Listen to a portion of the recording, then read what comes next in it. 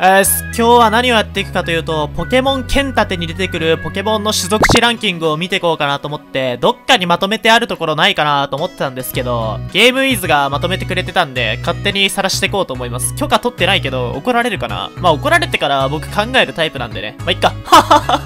まあ気になる方は、一応動画の説明文に、ページ貼っとくんで、自分で見てもらえればなと思います。ということで、早速見ていくんですけど、まあ、ここに略称のあれ書いてあるんでね。HHP、A 攻撃、B 防御、C 特攻、D 特防、C、S 素早さ。まあ、意外とこの略称知らない人多いんでね。で、早速見ていこうと思います。で、まあ上の方はね、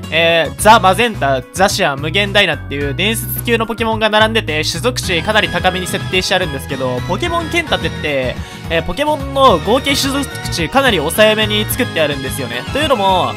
剣盾に出現するポケモンは400匹で、まあ、ポケモンの数がかなり絞られてるんですよ。で、その中で、今まで使えてた純伝説ポケモン、その、サンダーフリーザーファイヤーとか、スイクエンテイライコですね。あそこら辺が軒並み使えなくなってるんで、まあ、対戦環境にいるポケモンの種族値、パワーがめちゃくちゃ落ちてるんですけど、まあ、そんな中でも、次から一般ポケモンの紹介になるんですけど、何が出てくるのか。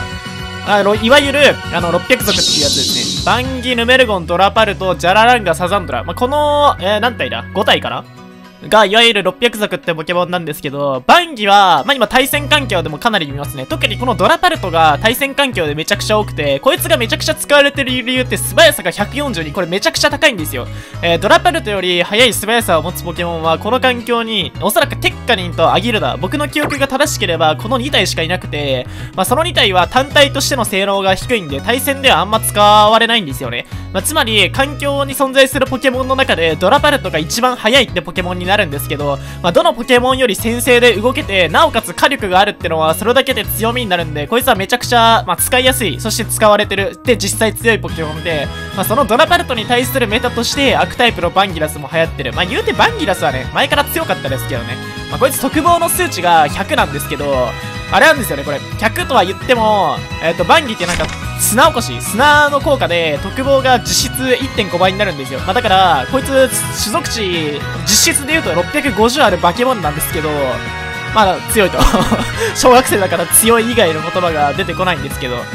てか、ヌメルゴンとかジャラランガはあんま見ないな。なんで見ないのか理由はわかんないけど、まあ、ジャラランガは、まあ、環境に良いミミッキュとかに一方的に弱いところがあんまいやでも強そうだけどな。なんかソウルビートっていうね、新しい技を覚えたりしてワンチャンありそうだけど、まだ開拓が進んでないだけですかね。ヌメルゴンは、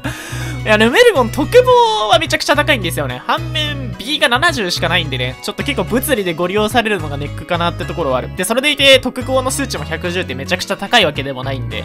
で、サザンドラなんですけど、こいつがめちゃくちゃ使われてる理由は、この種族種のバランスもあるんですけど、どっちかっていうと技が大きいですね。なんか悪巧みっていう、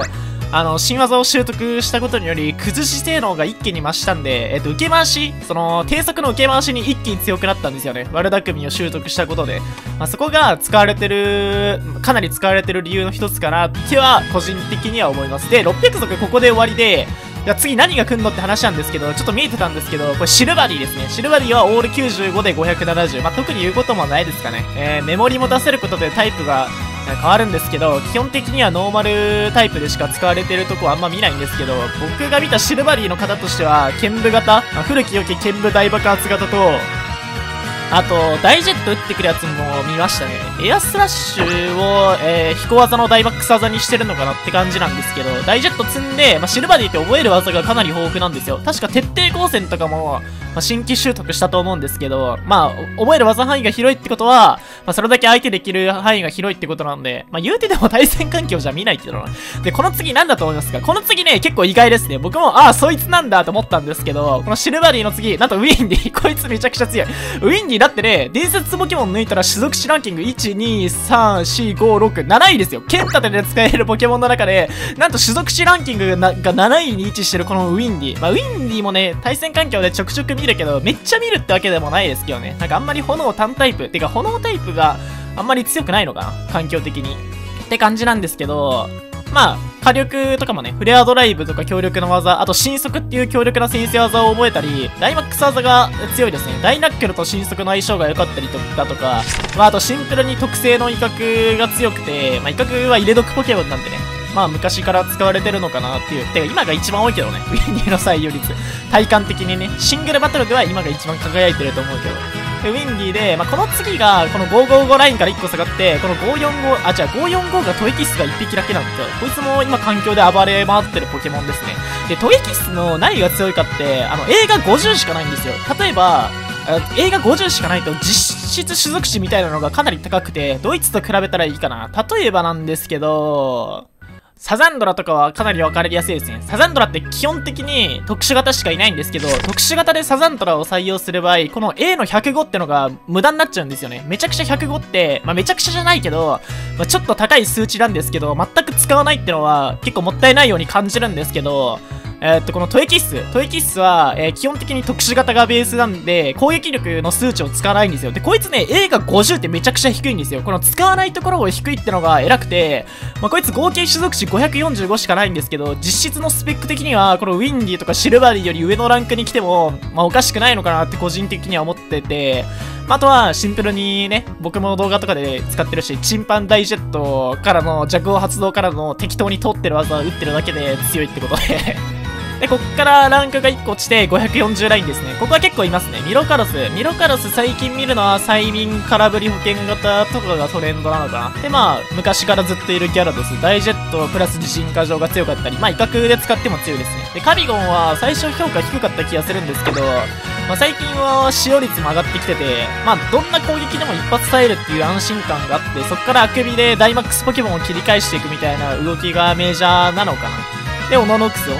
もあんま見ないですけど、全然見ないってわけではなくて、まあ、型破りが強いんで、ミミッキュに強く出れたり、竜の舞持たせても強いし、鉢巻きで相手破壊しに行っても強いし、スカーフ持たせても強いんで、まあ、あと攻撃力が147あるってのがめちゃくちゃ強いですね。あとこいつも偉くて、オノノックスって基本的に物理型しかいないんですけど、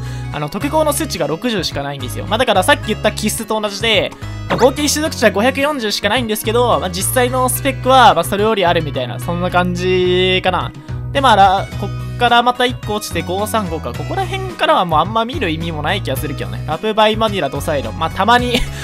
見るぐらい。ドサイはちょくちょくいるけど。で、ジュラルドン、535、オンバン、リザード。あ、で、そう、意外だったのが、そうタイプヌルここなんですよ。進化前のポケモンなのに、何番目だ、こいつ。タイプヌル、進化前のポケモンなのに、剣盾で使えるポケモンの種族値ランキングではなんと20位以内に入ってるっていうね、こいつ。意味わかんなすぎだろ。で、進化の奇跡ってアイテムを持たせると、防御ですね。と特防が 1.5 倍ずつになるんで、なんかもっとエグいことになるっていう。ヌルの強い使い方とかはわかんないけど、なんか僕のイメージとしては、耐久を生かして電磁波巻き散らしてトンボで対面操作してくるイメージが、まあ一番強いけど。で、マンム、で、意外だったのが、御三家がここなんですよね。530ライン。マンム、ゴリランダ、グゾクムシャ、エースワン、インテレオン、そう、結構、ポケモン剣盾の御三家の数値がめちゃくちゃ高いっていう、種族値ランキングで見ると、25位以内に入ってるんで、まあ、かなりスペックの高い部類に入ってることがわかりますね。で、グソクムシャ、まあ、マンムはまあいいや。結構使われてるんでね。で、グソクムシャもしれっと入ってるけど、まあ、特性危機回避っていう、すげえ使いにくい特性を持ってるがゆえに、まあ、使われてないみたいな印象あるけど、で、まあ、俺がよく使ってるルカリオで、525ラインは、ブイズがいるんですよ。ブイズ全部合計種族値525で、まあ、ブイズの他にもヨノワールとかね、マルヤクルとかいるんですけど、まあ、こんな感じで、まあ、ブイズは、65、60、110、130、95、65、この数値を、まあ、全部入れ替えた、ぐちゃぐちゃにしてあるだけなんで、全部素早さは一緒ということで、まあ、こっからは特に見るところもないかな。まあ、こんな感じですね。せっかくなんで、一番最下位、合計種族値、一番最下位のポケモンを、見ようと思ったら弱しでしたね。弱し。175。めちゃくちゃ貧弱ですね。弱しサッチ虫なんだ。へーって感じ。僕の印象だと、一番種族値が低いポケモンはひまわりっていう、ひまわりじゃねえ、ひまなつって印象だったんですけど、今もひまなつだよな。まあ、剣盾にはいないんでね。はい。意外とコイキングね、最下位じゃないと。あれだけ一番弱いポケモンとかね、ディスられてる割に、コイキングワースト、まあ、剣盾の中だとワースト1、2、3、4、5、6位とね、結構粘ってるということで。あと最後に全部ポケモンのランキング1位見れるんで、せっかくなんで見ときますか。HP が一番高いポケモンは、剣盾環境だと、ちょっと待ってね。そうなんすが、HP 種族値190で、まあ1位ということで。で、2位ホエローなんだ。まあ、ここら辺使われてないからあんま参考にならんけど。で、攻撃力が、まあ、ザシアンは除いて、まあ、ノノクスが一番高くて、時点で、同サイド。あ、ヒヒドレバここなんだ。こいつ特性のせいでめちゃくちゃパワーあるように思えるけど、まあ、でもそれでも高いけどな。特性の補正がかかってなくて、その3位に位置してるってことは、特性の補正かかってたら実質1位だから。で、B は、ツボツボ鋼る。て待てよ。B が、これ D も多分ツボツボが一番高いよな、この感じ。B230、特防230。あれですよね。もう1位と2位の差ありすぎだろ。230、150で。こいつ圧倒的すぎて草で、特攻が一番高いポケモンは、こいつなのサニーゴーン。サニーゴーンでも対戦であんま見ないからな。サニーゴーの方はめっちゃ見るから、耐久型のイメージが強かったんですけど、進化すると意外にパワーあるんだなってことで。でも1位タイにシャンデラ、クワガロンもいますね。145ラインで。で、まあ、ブリモン、ジジイって感じで、素早さはさっき言ってたんで、まあ、僕のあれが正しかったら、テッカリンアギルダドラパルトになってるはず。ザシアンは除くんで、そうっすね、テッカリンアギルダドラパルトで合ってたってことで。ということで、今日はポケモンの種族種を、見るだけの動画を撮りましたが、メジャーなポケモンの種族種、特に素早さラインとかは覚えといて損ないんで、